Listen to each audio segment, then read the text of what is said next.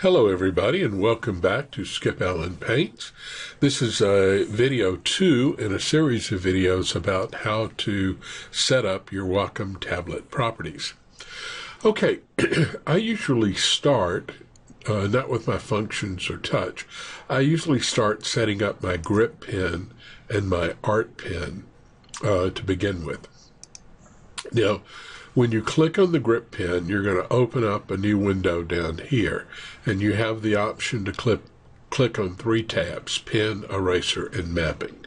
And we're going to start with pen, okay? Now, because Painter has such a good pressure-sensitive system inside of the software itself with brush tracking, there's no need to mess with tip fill or tilt sensitivity, although tilt sensitivity is something that you may want to look at some point. But right now I would leave all of this at the default settings, and we'll talk more about it, about this part a little bit later.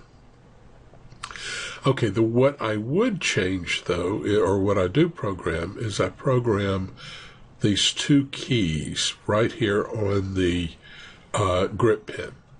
Now the top key, the one closest to the eraser, I usually program that to undo. And the way I do that, or you would do it, would click on the down arrow here, go to keystroke, and what you would let me clear this. I would hold down the control key and then hit the Z, and control Z equals undo, and there you want to type in the name of the command, undo command.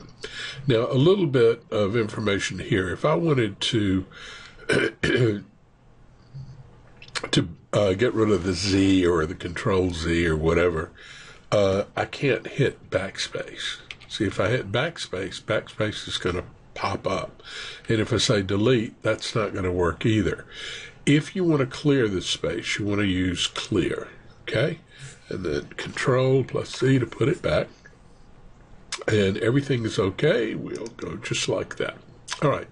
The next button down is, or I usually program that to be my dropper tool or color picker. And so if you click on the down arrow and go to modifier, modifier allows you to use things like the shift key, the alt key, and the control key. So I'm going to click on alt. Now if you're in a Mac, this would be command and this would be option.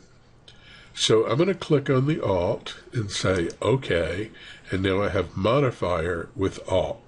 Now again, what that's going to do is, if I have a color here and I've got my grip pen, I'm using my grip pen, if I click on the first clicker, it automatically brings in my color picker, and so I can pick a color from anywhere that allows me to pick using that little clicker. All right, let's bring this back up. Now, what I also do is I leave the eraser the way it is, to the default setting, and I leave mapping to the default setting, okay? And I do the exact same thing with my art pen, so that I've got undo and alt, and so it doesn't matter which pen I'm working with. I always know to go to undo and alt. All right, we'll come back in a few minutes and talk about programming something else in the Wacom tablet properties. Okay now, bye-bye. Talk to you later.